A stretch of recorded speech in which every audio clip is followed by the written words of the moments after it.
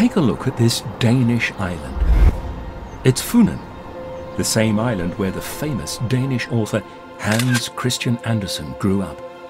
You know, the guy with the ugly duckling. And like in real fairy tales, real people have created magnificent things, against all odds.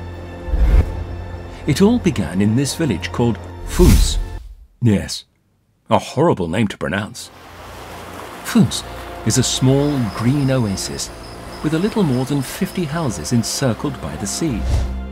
That's how every real estate agent would sell it.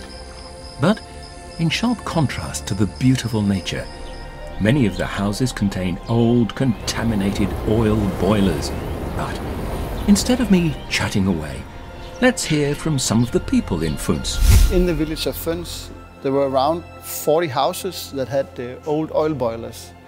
And they were so old that they needed to replace them within a short time frame. So at a citizen meeting where we talked about other energy-saving projects, there was this atmosphere that maybe we should do something in common. And then it was just a question of getting the rest of the town in on this rather difficult transition. I think the whole thought around it has changed from not just being a practical thing about getting heat, but also a matter of being a part of the green change. Yeah. All right, Føns received tremendous support from people to get a so-called central heating system, which runs on wood chips. But with only nearly 50 houses, no energy companies wanted to back the idea. Together, we made a plan on how to accomplish this. We created like a workforce with just people from the village that wanted to participate in this. And then after 1.5 years of planning and investigating, we were able to like make a project and go to the municipality and say, okay, we want to do this, can you help us with the funding? The idea of a common green heating system, which almost began as a scribble on a napkin, was heard by the municipality. They are up to something in Føns. I've been there, talked to them, and they are full of ideas, especially when it comes to climate and environment.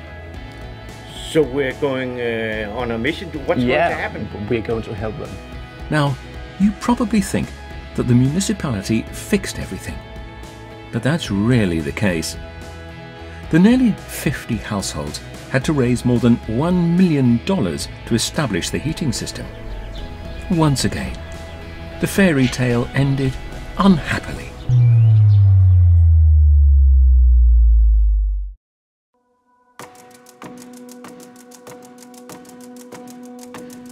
What are we looking at here?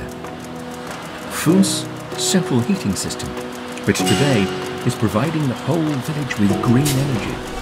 The municipality provided a guarantee for the $1 million.